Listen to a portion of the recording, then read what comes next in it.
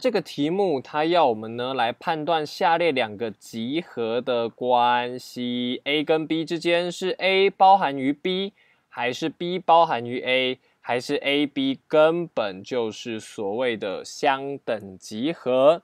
那我们来看一下第一小题，他说呢 ，A 代表的是呢里面的元素是 x， 然后 x 是 7k，k 又是这个自然数。所以呢，其实 A 简单的来讲，它就是什么？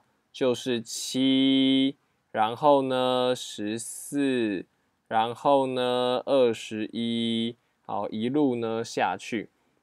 好，那如果呢是 B 的部分的话呢 ，B 则是等于这个14k，k 也是自然数，所以说第一个呢是14。第二个是28，第三个呢就是42啊，点了。那你会发现呢，这个 A 跟 B 的关系很有趣哦，因为呢，只要 B 有的元素啊 ，A 都一定有。这个28呢，在这里也一定有啊，42呢也一定有，因为什么？你只要是14的倍数呢，就一定是7的倍数，也就是说是14的倍数啊，必是7的倍数，7的倍数。所以呢，只要出现在 B 里面的元素，就一定会出现在 A 里面。这一句话不就是包含于的定义吗？谁包含于谁？当然是 B 里面的元素比较少，所以呢是 B 包含于 A 咯。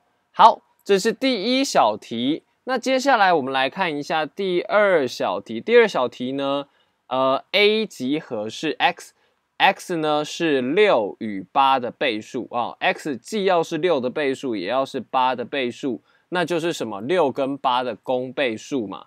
好，那6跟8的公倍数呢？我们知道它的最小公倍数是多少？6跟8，好，最小公倍数是24嘛，对不对？所以呢，其实这整个叙述就是 x 是24的这个倍数这样子，所以你发现 A 跟 B 的叙述怎么样？根本就是一模一样的，只是换句话说，它里面涵盖的东西都是一样的哦，都是24的倍数。那第三小题呢？我们则看到了 A 里面是什么？是1、2、3、4、5这么多东西。那 B 是什么呢 ？B 是说啊。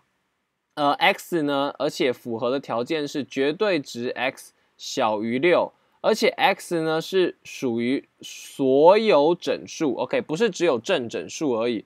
所以呢，绝对值 x 小于6，其实 x 有可能等于什么？有可能是这个正负1啊，正负2啊，正负3啊，正负4啊，还有正负5。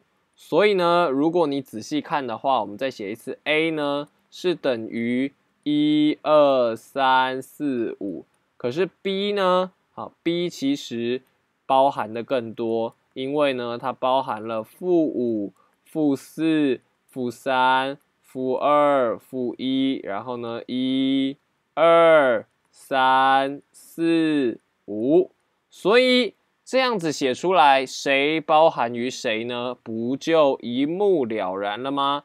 所以这一题呢 ，A 包含于 B，OK，A 是 B 的这个部分集合。那这一题呢，应该很清楚。